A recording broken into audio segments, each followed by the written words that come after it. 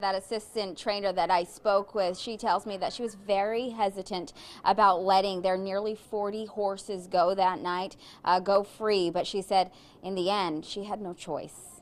It's video some of us will never forget, but for the people that were there at the San Luis Rey training facility Thursday as flames from the Lilac Fire took over, it's much more to them. Some hay started on fire, some shavings and a couple outside pens started on fire, and it got obvious that it was more than we were going to be able to keep up with.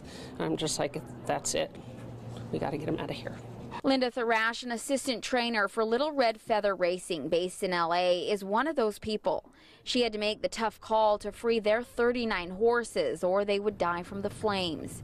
In the end, 2 of them were injured. A 2-year-old unraced horse with a promising future named Oddsmaker. The other, a filly named RiRi that won its share of races. RiRi was initially unaccounted for but was later found. Both horses went down from their injuries, and despite efforts to save them, they didn't make it. Thrash says after being told by firefighters to evacuate, she and others stayed to get the horses out and had called for help to get the horses loaded up on trailers.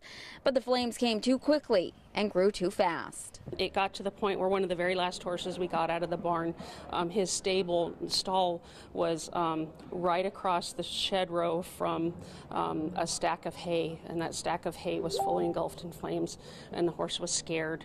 And they feel safe in their stalls, so he wanted to stay in his stall, and so it took a lot of work to get that one horse to come out.